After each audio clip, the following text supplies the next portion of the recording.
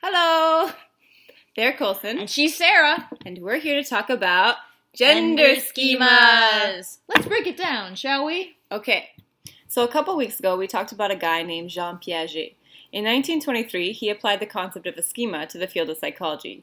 It's used to describe a group of ideas or actions that fit together. To understand how we think about schemas, let's take dragons as an example. Now, two people's schemas of dragons may be the same, or they could be very different depending on a variety of factors like culture, nerdiness, and so on.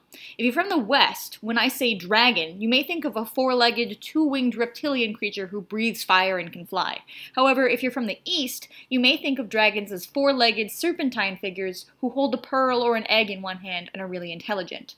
These are usually viewed as more benevolent or positive than their Western counterparts. However, the tricky part about schemas is that if something doesn't fit into your expectation, you're likely to reject the idea that it could possibly be included in that category. Okay, so now gender.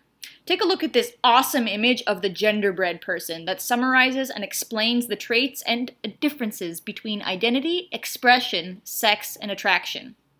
For now, we're just going to focus on the first three. Though all four are important. Gender identity is your internal view of yourself. Gender expression is how you outwardly portray yourself. And biological sex refers to your sexual organs, like testes and ovaries. So you can be a person who is female-sexed, identifies as male, and presents as androgynous. Or you could be a male, identifies as male, and presents as male. Neither of these are better or more valid than the other. They just are. Gender schema theory was developed by Sandra Bem in 1981. It's a cognitive theory that explains how individuals are grouped by gender.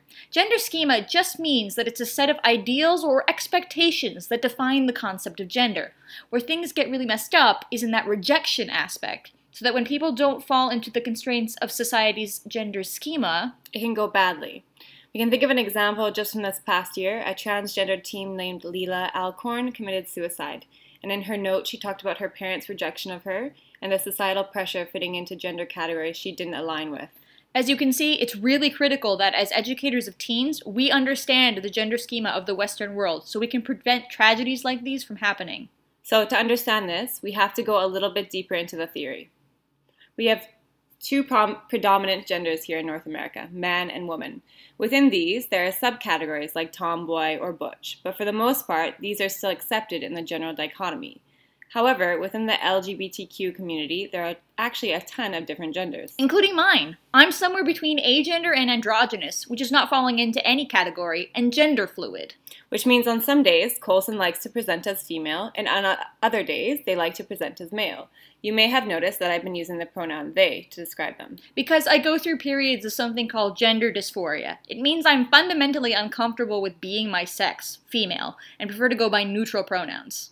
And this started manifesting when you were in Sec 1? Yep, so that means you, as teachers, can easily have transgender students starting to identify in your classes. Transgender, by the way, just means that your gender identity does not match your assigned sex. Anyways, back to gender schema.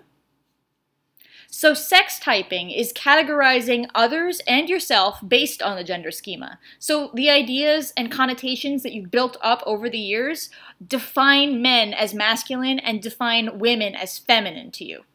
We learn these categories through our environment, family, media, and society at large. As a social learning theory, gender schema shows us how we learn gender role behaviors by imitation. We are rewarded and punished in our conformity to socially normal behavior. However, schemas of any sort are not unmodifiable nor inevitable, and this is very important for us to know as teachers. But gender schema is self-fulfilling. The more you buy into the construct of gender normativity, the more you remake it as normal through your judgments on yourself and others.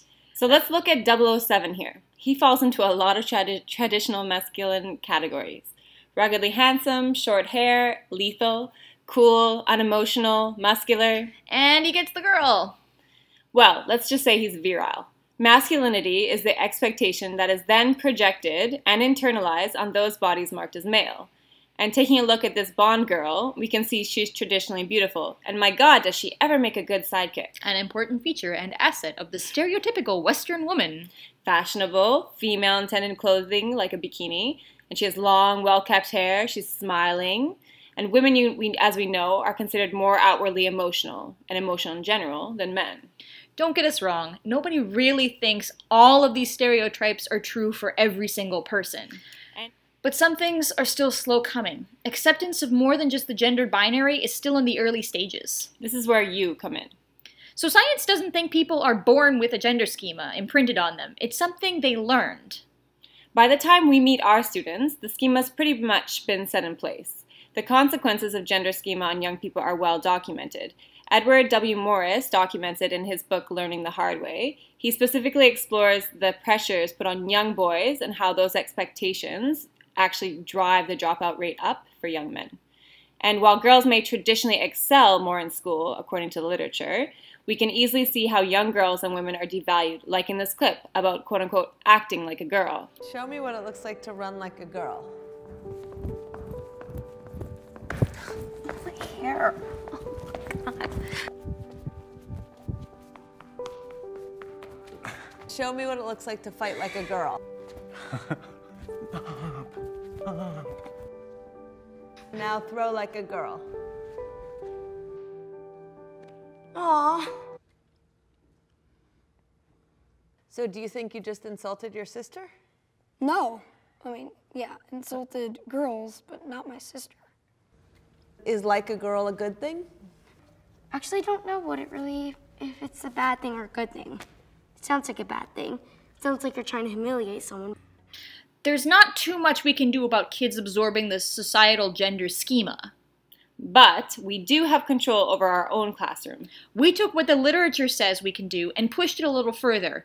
A lot of authors merely suggest avoiding stereotypes about men and women and including positive representations of both in the curriculum. And of course, both of these things are important, but we would like to suggest a more transformative approach in which we can really interrogate the construction of gender. So tip 1, be aware of your own gender schema. So the BEM Sex Role Inventory was also developed by Sandra Bem, and it characterizes your personality as masculine, feminine, androgynous, or undifferentiated.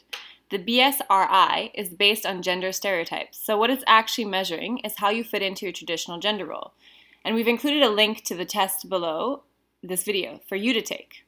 It will at least identify whether you have any major biases that you may not be consciously aware of, which is critically important as a teacher. Having a bias isn't a bad thing. Like we said, by the time kids are in Sec 1, they've already absorbed the societal gender schema. What is important is owning your biases, making sure that you're not accidentally discriminating as a facilitator and authority figure in your classroom is crucial to changing the cycle. For example, make sure you don't treat boys and girls or in-betweeners differently just based on their identity or gender. Tip 2, make a safe space. Make sure your kids know it's okay to be whatever gender or orientation they want in your classroom. Shut down any bigotry and start this classroom atmosphere from day 1. Don't back down. Trans kids are likely to be bullied, and this is our responsibility. Tip 3. Stop using gendered language. An easy thing to do is just integrate gender-neutral terms into your examples. Your math problems can be Jill and her partner, and refer to your class with gender-neutral terms like okay class and all right everyone. Of course, we're not saying never acknowledge gender in your examples or when referring to students. They is a really inadequate gender-neutral pronoun, especially if you have ESL students. Just mix it up ever so often and eliminate it where you can. Tip 4. Get rid of stereotypes. But you already knew that. Basically, don't let anyone fall into the trap of science and math fields being quote-unquote too masculine and humanities being quote-unquote too feminine.